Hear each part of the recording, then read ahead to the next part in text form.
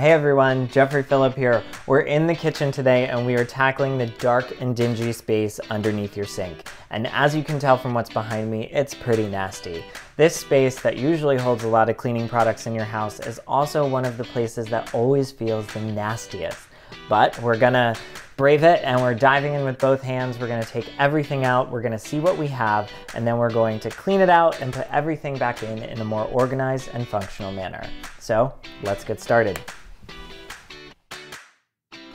I start by taking everything out of the cabinet and giving the space a good cleaning.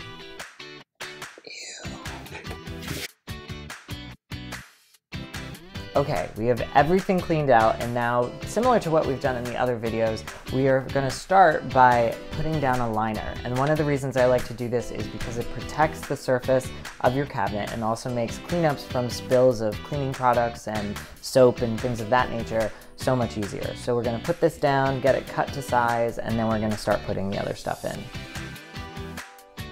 Okay, so we have our liner down, and the next thing we're going to do is tackle the trash and the recycling, the two largest containers that were under there. And I really didn't like how big those containers were because they took up a lot of prime real estate in this kitchen. So we're going to combine both of them into one pull-out unit, which is going to make it easy to access both of them and also open up a lot of space. And even though you may think that you're going to have to take out the trash more often, you probably won't, and you're going to be happier having that extra storage space that's going to make your kitchen more efficient and easier to use.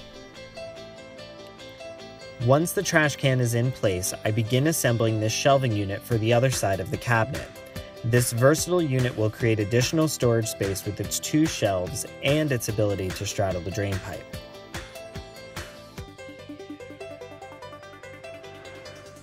All right, we got our liner down, we got a trash and recycling can in, and we have our shelving unit in as well. So now it is time to start to put everything back in and start to make a little bit more order.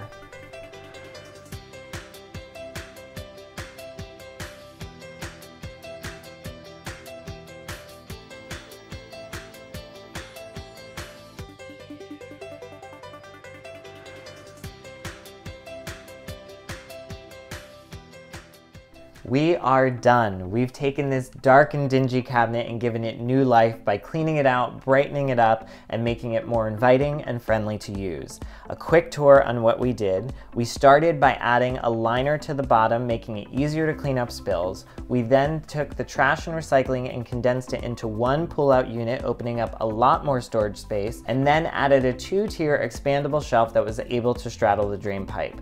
In the one drawer on the right-hand side, we put household cleaners. In the other drawer on the left-hand side, we put dish cleaning items, and then also added a small little cubby to be able to hold sponges. My favorite part of the project, and a spot you should never forget about in any cabinet, is the back of the door.